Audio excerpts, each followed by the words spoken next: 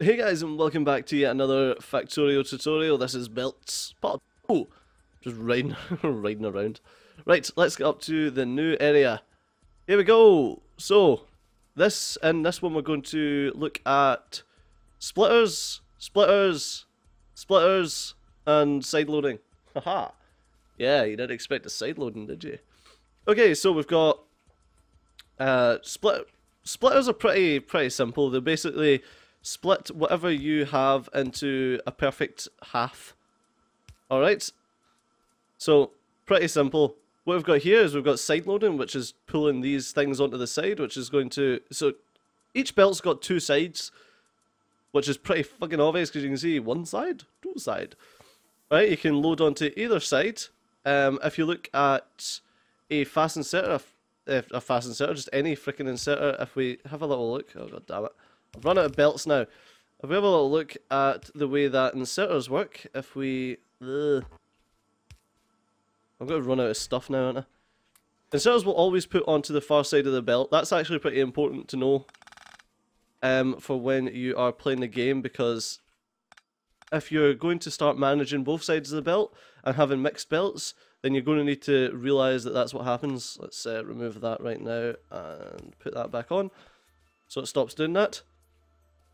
But here you can see a basic belt balancer. People don't seem to like these. They think the throughput is in some way hampered by them. I don't think that they do hamper throughput an awful lot, having these belt balancers. People, like, there was a Factorio thread about it, but I mean, like, someone done a lot of math and stuff like that to do with how they hamper stuff, but whatever. But anyway, if you're wanting to balance both sides of a belt, then you're going to want one of these. Here is an inline balancer, which will balance it in a straight line. I've actually built this slightly odd, so it shifts everything over to the left one. If you build it mirrored and have this one pulling out this way, you can have it going straight. So let's actually fix that, and I'll show you exactly what I mean. There we go. If you do that and have that like so, it goes out straight, and then what we can do is, if we do that, this is yet, oh, I pushed the Z key and tossed away a bit. This here is a corner splitter, a corner belt balancer, so that will balance your belt while turning a corner. So if you need to turn a corner and balance your belt at the same time, that's how you do it. This here is a 2-lane belt balancer, which is basically one of these, except for each of them, but it also balances both of the lanes beforehand and afterwards. And you can upgrade this to balance multiple lanes. So if you've got multiple lanes, what you do is, you can see we've got, this one goes onto a 4-lane.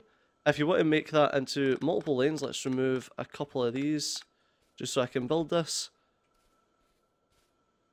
What you'd want to do is you'd want to upgrade that to a red, and then have boom and boom.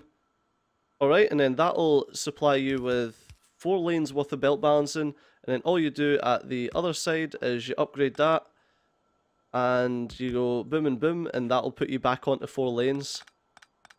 If you're wanting 4 lanes, if you're just wanting 2 lanes, then you would have to do that, but obviously, if you've got yellows coming in, and these are all fully loaded, then you want reds coming out. Because just belts and reasons. Alright, let's... I don't even need to delete that, I don't know why I am. Next, you've got side loading. So, as you can see here, we've got iron plates coming on the left side and copper plates going on the right side. When you side load, the bit that you're loading onto, you always want that a faster piece of belt, because otherwise you end up with issues and cloggage and lower throughput. So just imagine this as a corner. Interestingly enough, I haven't upgraded the corners on this to keep throughput, because right now I'm not really going for throughput on this belt, but I should, just as a matter of keeping things right. Okay, and after this, there's a load of complex stuff going on here, but that's just so that we get each side split back onto the same side again, so it all goes in a nice loop. So what we've got up here is we've got a splitter, and this splitter is pulling off. You know what? I can make this a bit more obvious for you guys. If we do it like this, and if we remove that, and then have you going straight up, you going straight up. Oh, I just deleted something by accident because my hand twitched. What did I delete? I'm unsure. Was it that? Is that what I deleted? Yes, that's what I deleted. Alright, there we go. So now you can see basically what happens. I think I've picked up too much. God damn it. Let's shove you there, you there. You can have my copper. You can have my iron. God, we're doing it live. We're doing it live because I clicked and broke stuff.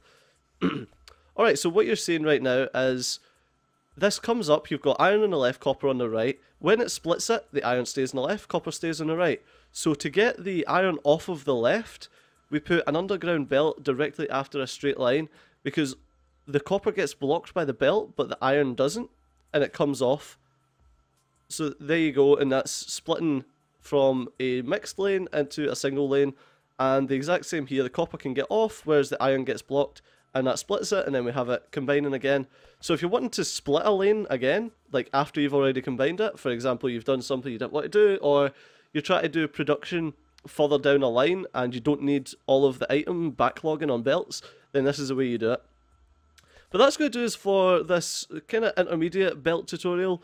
In the next one, I'll probably be going over some more advanced topics, but if there's anything I've missed or anything you want me to cover, then please do remember to post in the comment section below, and remember to subscribe to the channel, like, do all that regular stuff that I know you guys know to do.